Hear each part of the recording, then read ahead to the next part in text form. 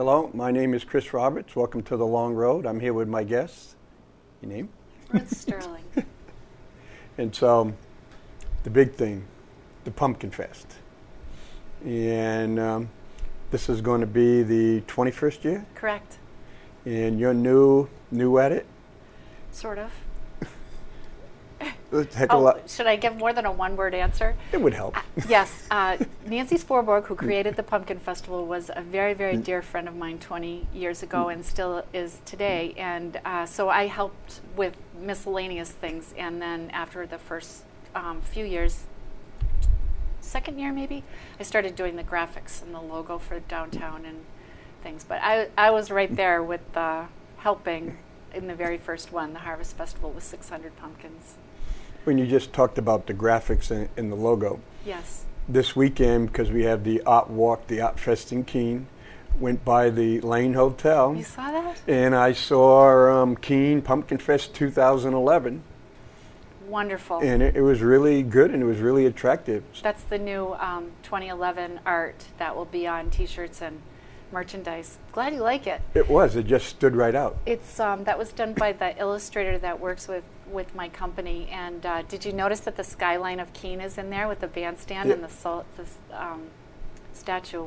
We love it. It was inspired by something that we originally purchased, but we customized every little part of it so it would be unique to us, just like the festival is unique to us. And I don't think people realize the importance of the Pumpkin Fest or how it gets out around the country. Yes, I don't think we do either, because I know I sure didn't. I mean, I knew it was popular, and I knew that it was sort of a curiosity. You know, you'd go somewhere far away and mention Keene, New Hampshire, and then say, have you ever heard of our Pumpkin Festival? And people would say, yes, or I've always wanted to go to that, or my nephew went to Keene State because he heard about that, or, you know, it comes up a lot anecdotally. But it has put us on the map in a really big way. Alex Bates, that's the manager of the Marriott, says that people in England know about the Keene Pumpkin Festival. If you Google Pumpkin Festival online, there's pumpkin festivals all over the place. But ours is, I think it might be the best known. There's one in the middle of the country with the pie company, Morton Pies? Is it Morton? I think there's Morton Pie. There's also Morton Salt Company. I'm not sure. I forget the name of the pie company. Fortunately, I'm not representing them. But they have a wonderful festival in September that draws about the same number of people, but it's nowhere near as, I mean, and you know what the difference is those towers and carved jack-o'-lanterns, which each one is an individual work of art. That's why I was really glad that we were able to be part of the Art Walk, is because I have always thought of this as an art event. It's so inspiring, creatively inspiring, that it really is a visual art event. Because last year when we had the TV show and we were talking to people. I saw you. And we had a couple of people from New York and Connecticut that says the only reason they come to Keene is for the Pumpkin Festival. They plan their vacation for the Pumpkin Festival. Can you believe it? We had people from Wisconsin and Minnesota, and they said the same thing. And when you look at the cost of gas and stuff, and people are saying, this is my vacation, this is what I plan on, and coming to Keene. It's there. You know, the joy and the magic of the festival is there if you come to find it. One thing I wonder about those people is if they brought a pumpkin, because we have this new soft rule where we're strongly encouraging people to bring a pumpkin, that it's a full participation festival, and that means you don't come and look at Keene, New Hampshire's carved pumpkins. You bring one of your own, and there are those really tiny ones that, you know, you could bring from Wisconsin, or you could pick one up at a farm stand along the way. But we'd like, you know, the joke is don't come to Keene, New Hampshire on October 22nd without your pumpkin. Without your carved pumpkin. But people were still selling pumpkins last year for people to carve. Yeah, and I'd love to have those sales continue. And when we talk about sales, one of the things about the Keene Pumpkin Fest, it's not really a commercial. When you look at all the volunteers using it to fundraise, the Boy Scouts, Girl Scouts, schools, it's really a community event. And I think a lot of these nonprofits wouldn't really be able to survive, or definitely not at the level without the Pumpkin Fest.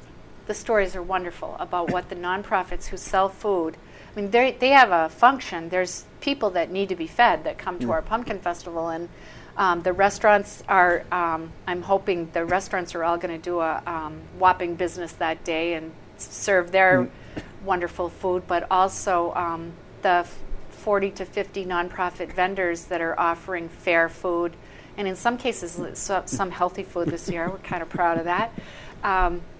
They're providing a real function. There's hungry people. There's a joke that after Pumpkin Festival weekend, there isn't a shred of food in the city of Keene because we've been wiped out. And so if our region can make money while giving people an experience that they remember and come back for year after year, that's capitalism at its best, but it's also the wonderful stories of people. Here's one that I just learned recently, is the Girl Scout troop that sells fried pickles. I have never had a fried pickle. I had one the other day. I was up at the State House and fried pickles, but it was pretty good. People say they're wonderful. They're good. Sherry Hughes in the Sentinel said that, fried pickles, they're good. Delectable. Well, I don't know. I'll try one, but I do love this Girl Scout troop. I've never met them, but they were the first people to sign up to be part of Pumpkin Festival 2011, and they sell fried pickles. And with their fried pickle proceeds, they go on a camping trip to the state of Maine with the Girl Scout troop that they couldn't do without the money that they make that day. I'm not sure of their sales, but the nonprofit vendor sales are between $3,000 and $6,000. Even if you have a really bad day, you might make $2,000 in one day. Well, if a Boy Scout troop can make $2,000 in one day, there's just not too many other ways to do that in one day. So I say here. They're learning about service, they're learning about customer service and interacting in the adult world, and they're serving our guests so that they leave here happy with a great feeling about Keene, New Hampshire. And it's all good. It's a festival. Yes. It's got the kettle corn, it has the Polish sausage, it has the French fries. Yes, all the restaurants up and down are jam-packed, but that carnival fair experience where you can eat that junk food for at least one. Yeah.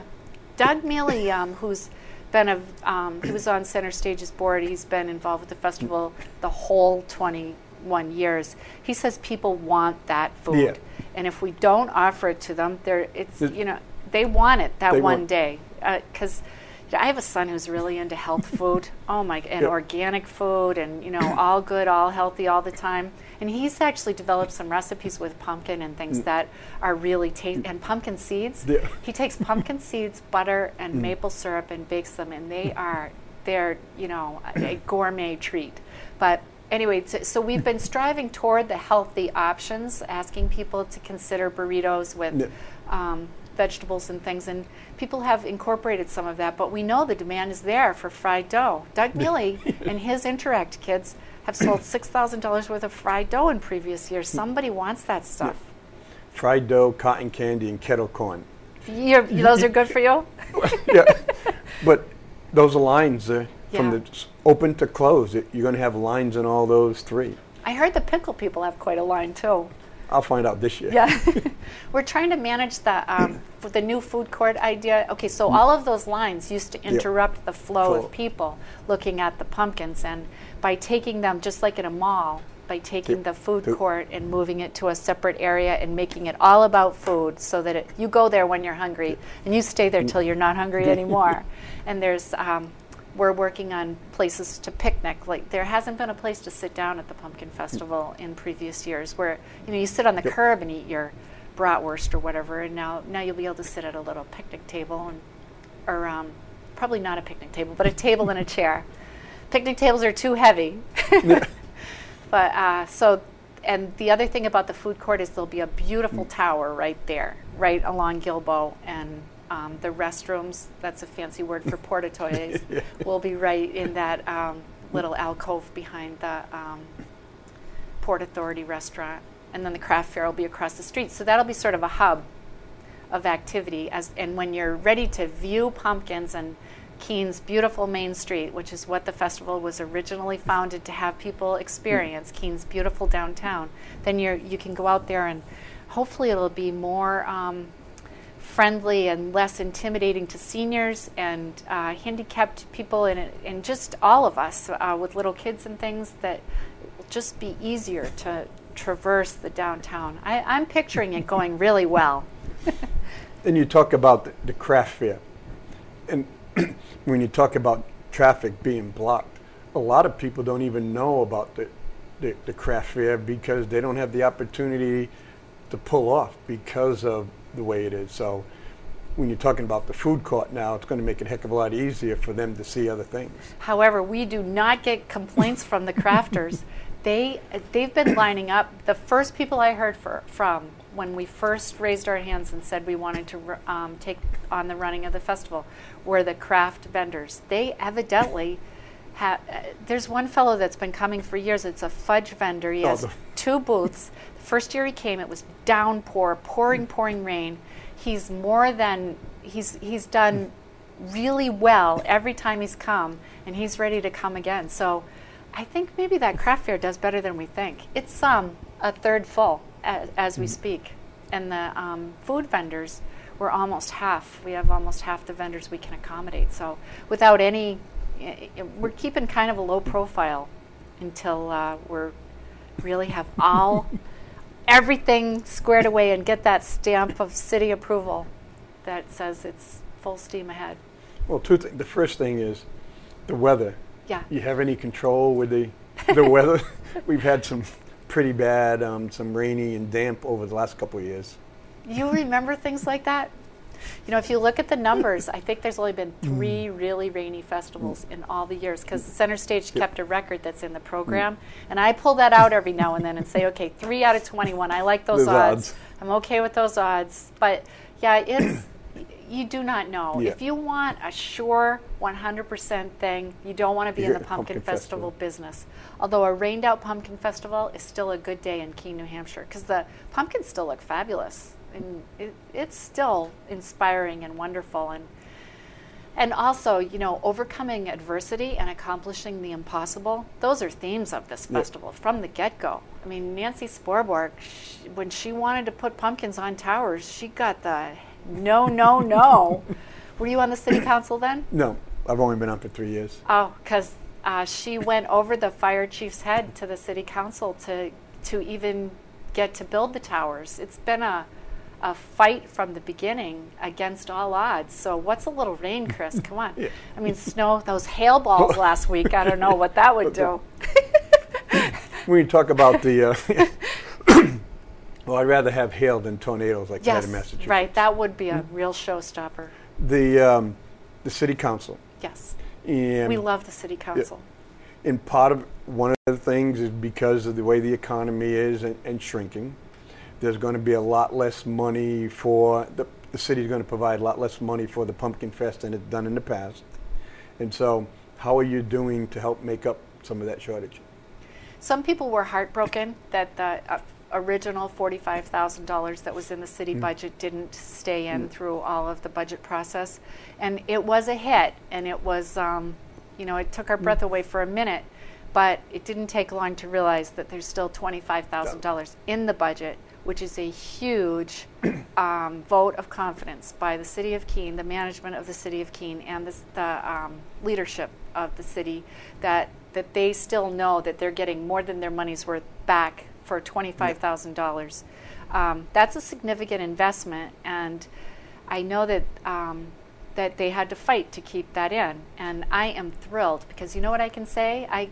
Today I can say that the city of Keene is one of the top 2 donors to the Pumpkin Festival, even after cutting the budget. Now, they're also the major cost of the festival. It's $106,000 now. I thought it was $105,000. And last year, I think it ended up shaking out at like $80,000. So I'm hoping that we're going to run such a tight ship that the estimate is going to be way over. But we're going to work to we're going to work to the budget that counts Better for to be safe. $106,000 to the city of Keene for all they do for public works and police and emergency response and all of the help that they have to bring in for police. A lot of overtime and vehicles and things from the state police and other towns. And I keep telling Gary Lamoureux this, that as far as I'm concerned, if he keeps that festival safe, I can keep it fun. And I've put my whole reputation, my whole company on the line to run this festival. I don't want anything bad to happen. I want him to keep it safe. So he's my best ally, that I can just relax. He's got it all well in hand. And as long as we come up with 1,100 feet of barriers to block all the roads, as long as we do that within the next 2 weeks, we're all set. Gary's a great fire chief. He's a great person. He's proactive. Oh, I've seen other ones where they say no, no, no, prove it, but he just seems to look at ways to get things done. He told me from the get-go there will be pumpkins. If we do our work, there will be pumpkins, and I just hold on to that. That we're gonna wherever that bar goes, if he needs 1,100 barriers, we're gonna jump that bar because he knows what he's doing. He's a sharp fire chief. I'm saluting him. One of the things that we've had, working with the city council, there's a few people that says, the city shouldn't be paying any money. We should be getting money from restaurants and hotels and other ones because they make out. So there are other hotels and other businesses that are actually helping you out this year. Yes, you know that because you secured yourself. You secured us a $7,500 gift, but it turned into a $10,000 gift from the Best Western and Days Inn management. And we haven't actually signed the papers on that, but he's assured me, he and his manager, Jim Narkowitz. I couldn't even pronounce it. Yeah, I don't know why I tried. But yes, that they are big fans of the festival. And all of the businesses that benefit from the festival, I'm hoping that we will find some way to have them express their acknowledgement of the benefit. I don't believe that all of the establishments that do well that day can afford to make a major donation to the Pumpkin Festival. I think that huge day goes into their year-long bottom line, and that they're doing okay. But if an establishment is doing okay, I don't see them writing a $1,000 check. No. If an establishment is doing way okay, like there's one restaurant downtown that rumor has it makes over $40,000 in one day. And Ted from Ted's Shoe and Sport is on our team, and he's working with me to try to get, we have a budget, we're hoping for $10,000 from those people who do benefit and are willing to acknowledge that they benefit. And we're going to ask them to share, sort of profit share, because we bring them 70,000 people, and they have a great day, and please could they help us bring them $70,000 people, because we need the help. We have to raise $260,000, and so far we have the 25 from the city of Keene, a wonderful philanthropic donation from the Putnam Foundation for $20,000 that was specifically to renew the festival, to bring it out as a renewed, helpful, wholesome art event. They love the festival. They love the good parts of the festival. And then the Marriott, Alex Bates, has pledged a lead gift of $25,000. So that's 20, 50, 70, and then the 7,000, 10. That's 80,000 already. Yeah, and CNS Wholesale Grocers were the very first pledge. They pledged made a major corporate gift of $5,000 before last fall. They said that they're in, that they support it, and they want to see some improvements. Everybody is looking to see if we can. Actually, the person from CNS said she wanted to see if we could turn the Queen Mary, I think. But I see it as turning the Queen Mary. It's a Queen Mary, and that's the big ship. And if it turns ever so slightly, you could get around it nicer. Just improve some of these things. Well, I've been on the Queen Mary. It's now in Long Beach. When I lived in California, in Irvine, right next to the aquarium. It's a big boat. It's a big boat. About 1,000 feet, a little bit more than 1,000 feet long. Yeah. But one of the things when we're talking about last year, Pumpkin Fest was really unlike any other Pumpkin Fest because we had some problems. And I live in the district part of it where right. most of the problems were. I live on Grove Street. And this was last year was the first time I saw smashed pumpkins up and down the road or even downtown, because all the other times the kids and all your volunteers, they come up, they help pick up the pumpkins, and the next day it's almost like there was nothing there. So what are you doing to address maybe some of the concerns that people in southern part of Keene would have? Well, I'm worried about them and determined that they won't wake up next October 23rd and feel that way, because that's just not what it's all about. I don't want that to happen, and I don't believe that an alcohol-induced misbehavior should kill the Pumpkin Festival. I think alcohol-induced misbehavior should be addressed 365 days a year, and I know that there are a lot of people working on that and feel the same way. But there are so many ways to that I'm caring about this problem. But I think that the best one that since time is short, we are pulling together a task force is probably what it'll be called, of people who want to see the 18 to 25-year-old age bracket healthfully involved in the Pumpkin Festival. And we went to the student assembly at Keene State and talked to the student leadership and got a couple of people who have signed up to help, and a couple of interns. Another person came forward last week, also a high school intern. So the team will probably be 6 to 8 people, an alumni, a parent of an active student. There are kids at student assembly said that this fellow, that he was actually the president of the student assembly, said his mother comes to Keene State College once a year, not to help him move in, not to help him move out, but for the Pumpkin Festival. She loves it. And so there's a lot of constituencies that care about the festival and don't want it to be, a smashing bash, smash bash, and I'm certainly one of them. But I also have a 25-year-old and a 22-year-old offspring, and I know that age group is, there's a party mentality in that age group that we just, as parents, we just hope that kids will outgrow it. Yeah, outlive it so that they can go on to be responsible adults. I have a take, though, because I'm an old hardcore jock, a sports person, and I believe that we told people it was the last festival. And when it's the last game in the season, you tear down the goalposts. I remember as a basketball player watching them rip off the hoop thing. Geez, we could use that down at Keys Field. We don't have one of those. And it's like a time of destruction. And I think that's what we saw. We told them, this is it. Done. You'll never see another one. And I think it brought out the last person standing kind of thing. And I think that was a mistake. And I saw it coming. That's why I tried to say, no, we're here. Sterling Design and Communications came out in September to say it is not the last one. Over our dead bodies, is this the last one? We'll find a way.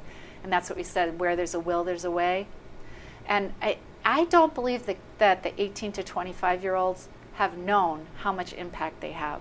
I don't believe they know that they've drowned out and killed the festival. I mean, it is dead and gone in some people's minds.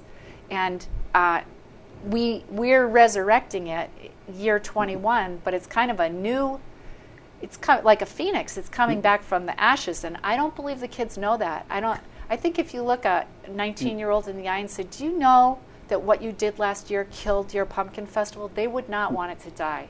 They just, it's sort of like they did not know how bad their impact, that when they spilled out into Winchester Street and upset our mayor and all the city, they were not aware of how much trouble that caused. And I happen to believe in Keene State College. My intern that's with me today, and the intern I had all year, Keene State at its best. Super bright, super smart, super committed to the Pumpkin Festival. Wonderful, wonderful young people. And if we could convince them to not end up at the ER and not end up arrested, we'd have a fabulous festival. Those are really the two, and maybe not smashing. I hate smashed pumpkins, but but on the other hand, the Pumpkin Fest got blamed for things that happen every Thursday night on the Grove Street, the Willow Court. Right. And you'll see mobs of students going up and down, drinking, bringing 24 and 30 suitcases of beer. And because they didn't get drunk because of the Pumpkin Fest, they got drunk because they usually get drunk, and the Pumpkin Fest just happened to be there at the same time that they were drunk. Plus the numbers were up. The numbers were up. But yes, you're right. We have a problem all year Correct. round in Keene. We have an alcohol issue, and I would personally like to use the Pumpkin Festival to shine a spotlight on that issue and to get neighborhoods working together, because there are ways to affect this problem. Can we cure over drinking? Well, probably. I mean, no one has yet, but I don't want to surrender to it either. I want to hit it every way we can, whether it's having people pledge to not end up in the ER that weekend, or I heard this interesting thing that the Greek organization at Keene State has not had no arrests last year. They have some way to work within the system and stay safe, and so if the fraternities can do it, I want to kind of bottle. Oh, that's a bad pun, but I want to. Yeah. I want to learn from everyone we can learn from to keep it safe, keep it fun, and keep it going. Oh, yeah, because if you're a Greek and you go get drunk or you end up in the ER, you run the risk of getting thrown out of the organization. Is that the? So there's a risk reward. Well, let's. We need to create a risk reward. Maybe if Keene State College helps, because Keene State College, there's a risk reward. If you get caught drunk or underage drinking on college, there's a penalty to pay. Maybe we work together. You know how else they could help? I'm hoping that some of these things will come out of this task team that we're pulling together this summer, and they're going to come back and make recommendations. One of the things they just suggested, an individual that they haven't even met yet, but is to have a speaker come and talk about, what happens when it goes wrong. It can be fun, and all of a sudden go wrong. And they do that at other colleges, have speakers. But there's a rule at the dormitories at Keene State, and I might get this wrong, but each student is allowed to have 3 visitors overnight. So if you have 2 students, they can each have 3 visitors. And if you have 3 students, you have 9 people in a room. And they're coming from other colleges where they're not answering to anybody. Right, they're the lawless. And I think that those kids are a problem. I'd like to get that rule changed, even if it's just for the weekend, that out-of-town guests have to be limited. 9 people, who could control 9 people in a room in a dorm?